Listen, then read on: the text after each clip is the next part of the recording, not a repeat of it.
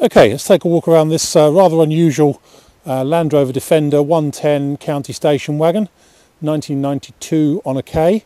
Rather unusual in that it's completely original, apart from two rubber bungs on the scuttle end, because it's only had one owner since it was 3 months old, and prior to that it was a dealer demonstrator. We've just bought it direct from the last owner. They've had it, say, since the end of 1992. So, it's about as original as you can get, really. Finished in blue. Never had any paintwork.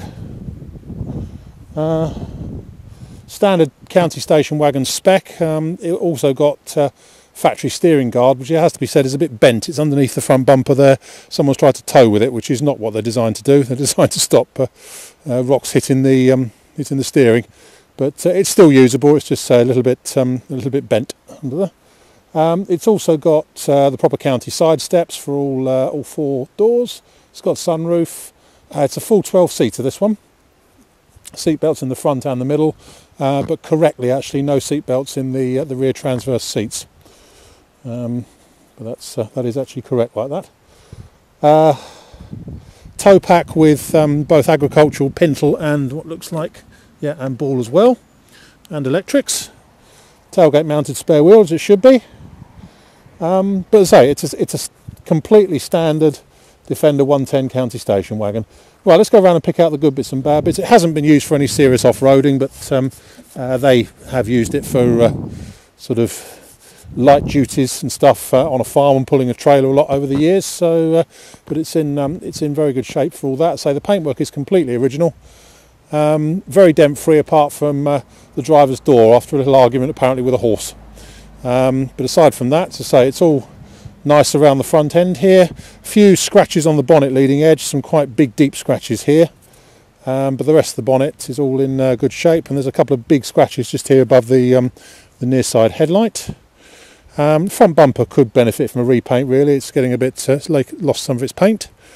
Looking down the near side, all looks very straight and clear and correct, and by Land Rover standards anyway, down there not too bad at all.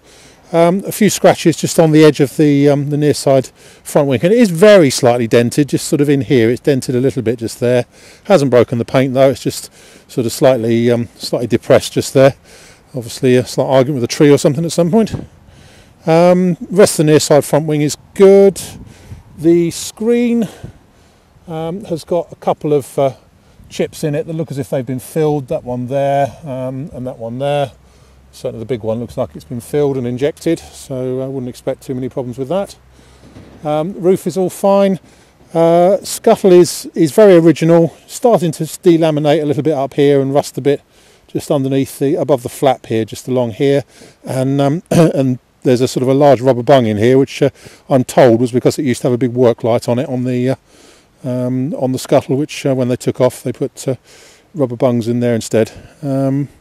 So just starting to sort of bubble up a bit around here, obviously where the bungs have been in there, I guess. Just starting to bubble up a bit around here, but it's all sort of all looks pretty good and solid still. A-post looks good. Nothing to worry about there. That's all in very good shape. Near side mirror has seen better days. There's a couple of cracks in the casing, and the actual mirror, the lens has been replaced with another one, which is subsequently cracked. They're only about 20 quid from Land Rover, the complete mirror top, actually, I think, from memory. So a new one of those wouldn't be difficult to source. Near side door, a bit of electrolytic reaction on the bottom edge on the near side front door, but otherwise pretty good. And a very, very slight depression just there on the barrel side, but no more than that. Interior wise, survived very well, as you'd expect, given its mileage. It's done less than 100,000 miles. All the headlining's all intact. Doesn't look too saggy, actually, the headlining. There's a few bits of hay and stuff inside the car, which we'll try and vacuum out. We have done some of it, but not all of it. Front seats are excellent, no wear or problems at all there. The only thing that hasn't survived is the footwell carpets. They never do in these counties. They've been replaced with rubber mats. But the rest of the dash is all good, and it's all relatively clean by Land Rover standards. Perhaps a valet wouldn't go amiss, but it's not bad at all, really. Hasn't been used to carry anything really dirty and nasty, just hay by all accounts. Near side door. Frame is pretty good. Yeah, nothing wrong with the frame on the near side front door. It's fine in the corners. Yeah, that's all good. Looking in the near side rear compartment here, Again, all very good indeed in here. Seats are nice, carpets are nice, nothing nasty up the sides at all. The near side rear door is just is rusting the base of the window here, which is where they always tend to go, because they're not open very often. But again, base of the near side door, which is the problem area, is good. That's no problem at all, and it all looks nice in there. Shuts nicely. Bit of electrolytic reaction and paint loss on the bottom of the near side rear door. That's just a polish mark. Near side rear wing is fine. It's all good up there. Just a bit of paint loss coming up on the tub top trim bits, but as I say, it is it's what, 19 years old now, so and I say not been got at or fiddled with at all. Around the tail end, the crossmember has had some plating. Apparently that was for the tow bar mounts for the MOT. I don't think it was this MOT. There's a couple of MOTs ago, but there's a couple of plates on the back of the crossmember to strengthen it. Otherwise, all looks good around the tail end. Bit of electrolytic reaction up here, just around the near the hinge. Oh, sorry, near the latch. But inside here in the back, again, totally original, totally ungot at. These mats, I guess, go in the middle compartment. But the seats are all here, the jack's all there, headlining's all nice. As I say, it's about as good as you'll find, really. We just need to get rid of some of this hay in here. But the tailgate, again, tailgate feels spot on, no worries there at all, and shuts nicely. Down the offside, which I'm not sure if we shut the driver's door properly, or if it's just sitting a little bit proud. No, it does sit a little bit proud.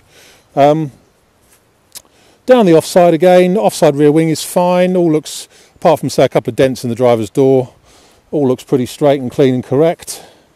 Offside rear wing is all good. Around the glass is all fine. Up on the roof is good. Offside rear door is pretty good. There's some electrolytic reaction up here, and again on the base of the driver's door. Now, one thing, I can't open the offside rear door from either the inside or the outside. I think we need to. Not sure quite why not, but I can't open it from the inside either. So that seems to have stuck somehow. So obviously needs to be taken apart. Offside front door, as I say, there's a few dents up, a bit dented there and there. Apparently where a horse backed into it, and a bit dented round here as well. But bit of electrolytic reaction up here on the top. But that's all good. Roof is nice. Inside here again on the driver's side, it's spot on. The driver's seat is in great shape. It's all nice up there. Oh, the check strap has come off on the driver's door. Should be attached under there, but it's not attached anymore. And again, the driver's door is spot on along here. That's really good. Yeah, driver's door frame is fine as well. Carrying on, A post is fine. Offside scuttle end, a little bit of sort of bubbling and paint loss and stuff around here, but it all seems to be still pretty solid. But might need attention in a couple of years, possibly that if needs be.